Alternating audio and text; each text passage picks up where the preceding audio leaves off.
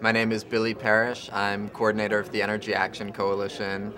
which is the largest youth global warming coalition in the US and Canada. Now we have 45 youth organizations from all over the US and Canada that have come together and really see global warming as the defining challenge of our generation and are uniting to create a more powerful voice for young people on this issue. I myself got involved in this movement